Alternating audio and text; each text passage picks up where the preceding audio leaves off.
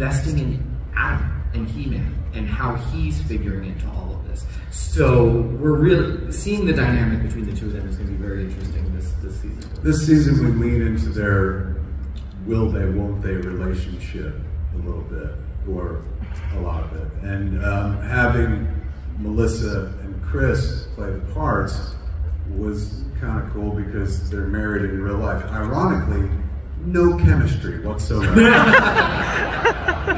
So we killed off his character again. For uncountable eons, I have spread across the galaxies like a virus,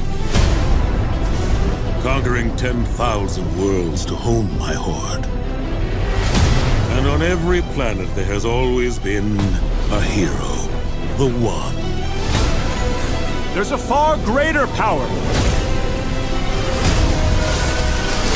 than even the power of Grayskull. Tonight, we witness the dawn of a new Eternia.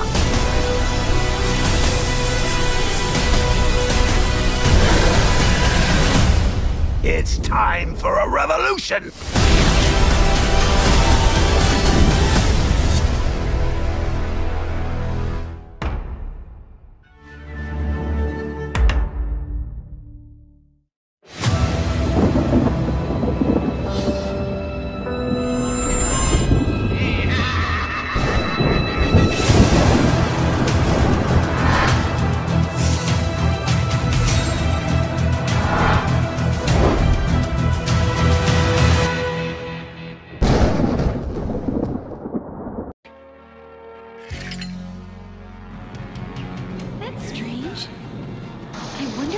By the power of Grayskull!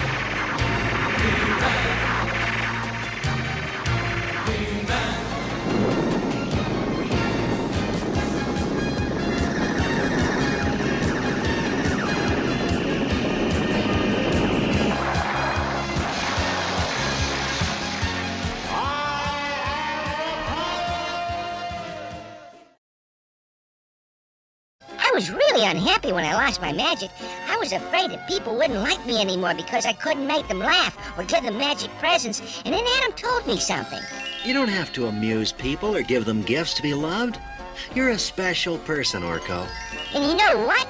You're special, and you don't have to buy presents or be a clown to make people like you. That way you'll know that the friends you make are real friends, that they like you for yourself.